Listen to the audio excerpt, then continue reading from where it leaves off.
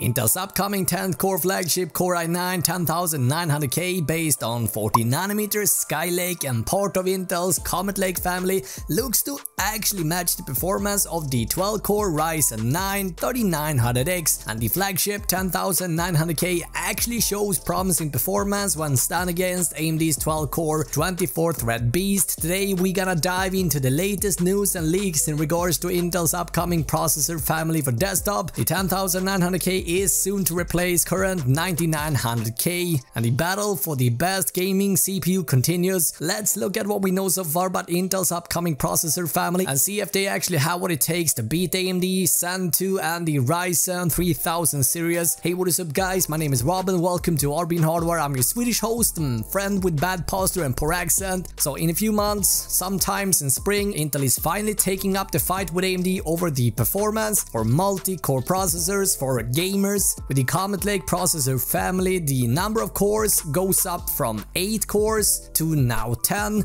but in terms of architecture and manufacturing process, yeah, we're still stuck on Skylake and 40nm, which makes Comet Lake the 4th iteration of the Skylake architecture. Now, a lot of people have been asking, why hasn't Intel moved to a more advanced process, which AMD has clearly done, and the reason for this is that Intel have been having problems with yields, and they have been having a lot of faulty processors when shrinking the die, and so for the time being 40nm Skylake has therefore been Intel's only option. Now that said, many rumors suggest Intel is deep into research and developing more advanced processor techniques, which should be ready for the market in a few years time, but it seems that we're gonna have to wait until at least late 2021 until a more advanced manufacturing technique could be ready, and thus it seems like it's going to take a while until Intel will be a serious threat to AMD when it comes to multi-core performance. Now, previous leaks and reports have given us some interesting performance data suggesting that the Core i9 10900K is expected to be up to 30% faster than the predecessor, the Core i9 9900K, in multi-threaded applications. And if we take a quick look at the specifications for both parts, you'll notice that the biggest difference between the upcoming 10900K and the 9900K is 2 more cores and a total of 4 additional threads. Clock speeds have also gone up a tiny bit, but the reason why we don't see bigger numbers here is mostly because of the power and the temperature limitations. And while Intel always been on the forefront when it comes to high frequencies, it seems like they now have hit the ceiling for how high you can actually push the Skylake architecture when adding more cores and threads to the recipe. And many rumors suggest upcoming Comet Lake will be a toasty processor, even though Intel now is soldering the IHS, which is said to help the temperatures a bit. Anyway, a Twitter user called RowGame is now unveiling performance data for Intel's upcoming 10th core flagship in the 3D Mark Firestrike test suite, and the results indicate the upcoming 10900K seems to match the performance of AMD's 12-core Ryzen 9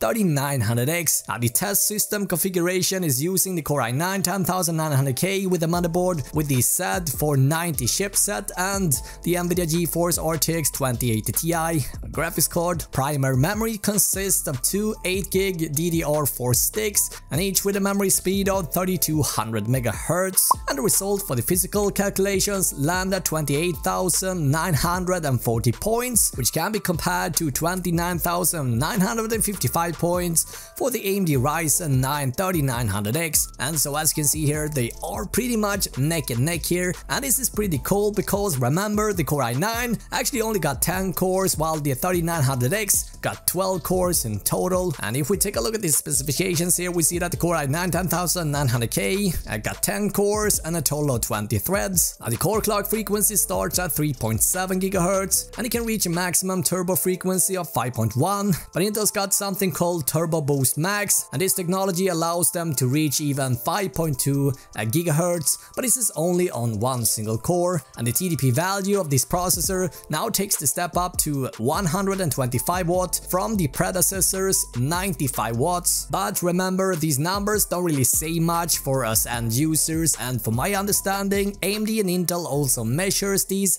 values a bit different as well, so you gotta have to take these numbers with a grain of salt. But as we can see, upcoming Core i9 10900K is going to be pretty toasty, and we have seen earlier engineering samples of 10th gen, a Core i9 being benchmarked, running quite hot, so we have pretty strong belief that this family will be quite difficult to keep cool when you start revving up the clock frequencies. Now the leaked performance data shows that the higher clock frequencies Intel is reaching with Comet Lake is mainly the reason why they are able to close the gap to AMD with Ryzen 3000 series despite having fewer cores and threads. And the difference here between the Core i9 10900K and the Ryzen 9 3900X is about 5% to the Ryzen, which indicate that Intel's flagship will actually perform better in single-threaded applications. The pricing details and launch date for Intel's 10th gen are still unknown, but previous reports indicate a launch in the first half of 2020.